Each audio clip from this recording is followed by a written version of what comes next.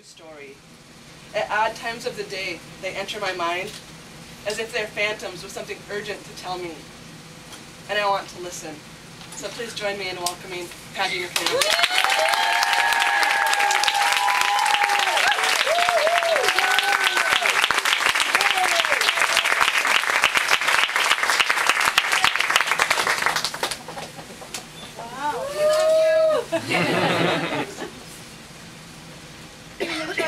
Stand. Now I feel like I was thinking about the first line of this story. I don't know that it does that. I want to thank Kathy Burkus very much for her support.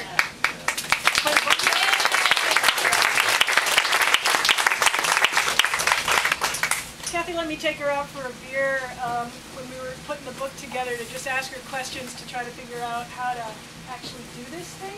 You know, you write, you write, you write, you don't really know like the next step. Now that you know it's supposed to get published, but then what? So Kathy's been very helpful to me for that. That's baby.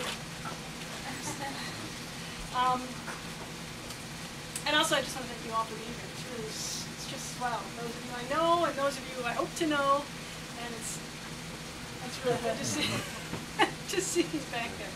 And share this with you, this first real launch of the book. I've read a little of it here and there over the years. Some of you know it. As a matter of fact, the very first story that they were talking about, I wrote sitting in Lott Hill's class when he was teaching a Gallery 37 class. So thanks for starting the book. Absolutely. Thank you. And thanks so much to my mentors and my friends too who are here. I'll just read. This is the story, Just Like That. Officially it was senior prom, but Arnie said it was more like a regular party when you think about it. But a going away party with a bunch of kids we didn't like that much, all dressed up and crying and hugging, and why would he want any part of that? Not like any of us were going all that far away. Mostly we were just heading down the road to Highland Community College for a couple of years, and okay, some were going into the Army, maybe to Vietnam, who knew for certain, but still. Arnie was the only one who was going really far, a full scholarship to something IT out east, a place that was tailor-made for a guy like him.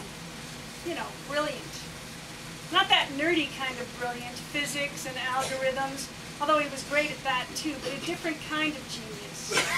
The kind that could sort through all the crap and find the threads, the connections, the way everything could, if you looked at it just right and put it in some kind of order, make sense somehow. Still, it was prom night, the only one either one of us would ever get a chance to go to. And I did sort of want to go. Don't ask me why. Maybe because it was a rite of passage, you know, something to mark a specific time in our lives. Or it could have been because I was one of those kids who was going away.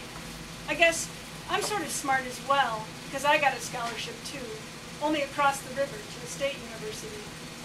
No big deal, but my first time anywhere at all, really, besides here.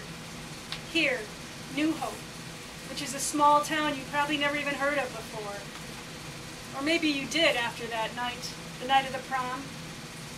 Still, even if you've heard of it, it's the kind of place that's not too hard to forget. Which, when I think about it, was another reason I thought it might be fun to go to prom. A way of remembering. So I talked Arnie into it, like I can talk him into a lot of things. Like skitching. You know, when you grab the back of a car, the bumper, and it's icy out, and you hold on and the car pulls away, slow at first, but it's your friends driving and they know you're doing it. They'll go pretty fast, pretty quick, and next thing you know, they're pulling donuts in the parking lot of Jack's new super high-low, and you're swirling up the ice, holding on for dear life,